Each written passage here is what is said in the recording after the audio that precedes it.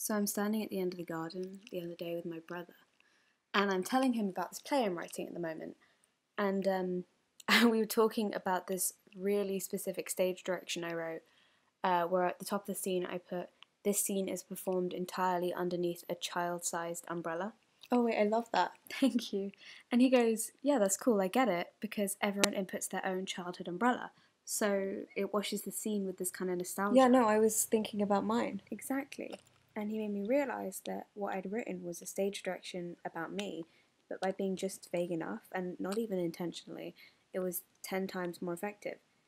And then I start thinking about what nostalgia means. Naturally. And about how everybody, like, it's different for everybody, but fundamentally it's the same. Right. Because we all have an umbrella we remember from being a child. Exactly.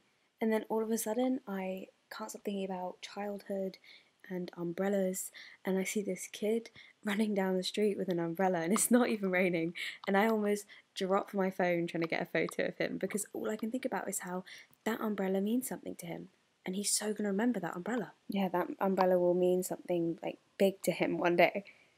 How have you found it going outside?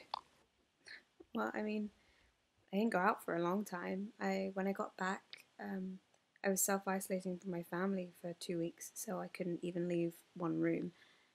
So I used to just stick my head out the window a lot. But ever since then, I mean, the government says you're allowed to go out once a day for a walk, but like in the last 3 weeks I've been allowed out. I've probably been out a total of 5 times, maybe. Why? Because it's scary out there. Like, I honestly felt safer when I was sticking my head out the window. So it's because of the people, or? I mean, yeah, like, it's definitely partly to do with the people. The people just still getting too close for comfort and just really not taking it seriously. But, I mean, how do I phrase this? I mean, take your time. Thank you. You know, people do not take their time enough. Okay, sorry, let me just...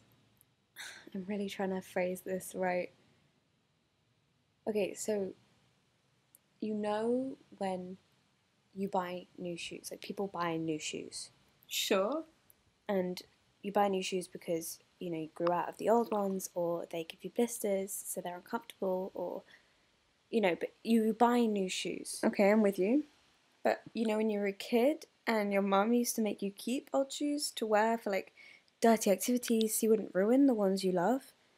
Like, I don't know, for like muddy school trips, or okay, I've got an example. When we were kids, we used to jump in the river a lot, and in the River Thames. yeah, That's disgusting. exactly. And that's why my mum would make me wear old shoes, because she didn't want me to like touch the bottom with my feet or, you know, cut myself, but she also didn't want me to ruin perfectly good shoes.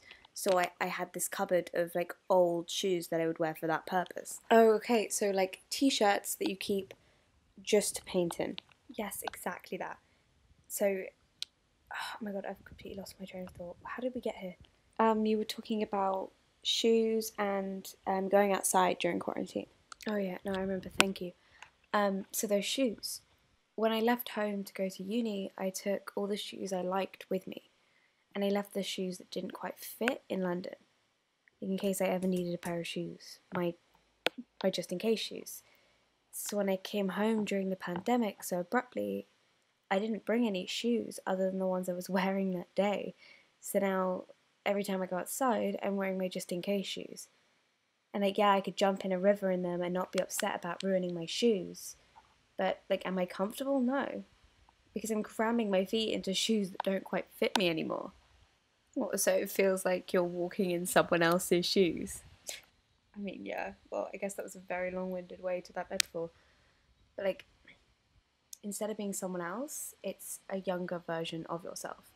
So every time I go on these walks, I feel like I'm her again. How so? What do you mean? Well, like, what are you experiencing, like, specifically on these walks that's making you feel like this younger version of yourself? Okay, well, so, sorry, I explained this in such a muddled way. It's not that I am my younger self, it's kind of like I'm being forced to take a walk with her. Same streets, same shoes, and it's hard not to feel her there. And it's like this battle between walking around dressed up as someone you feel so far away from and trying to experience the world with who you feel like you are now. I mean, why do you feel so far away from this version of yourself? I mean, doesn't everyone feel that way when they leave home?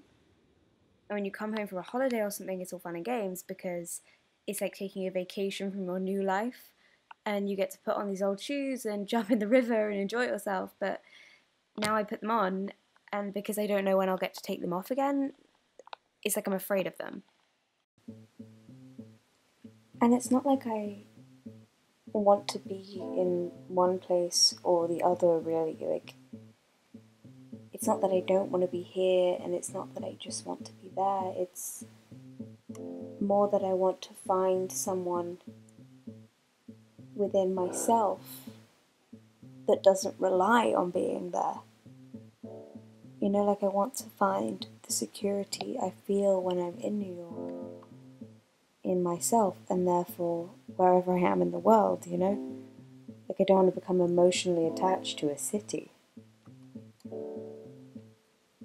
Like I want to feel like whatever shoes I'm wearing and whatever place in the world I'm in,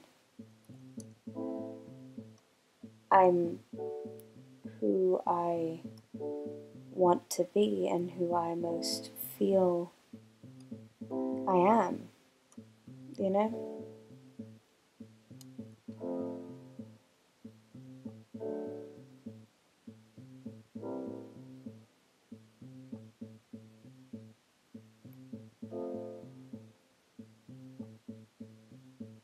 Like it's dramatic, but I think I'm just trying to figure out how to carry myself by myself. And it's hard, but it's good.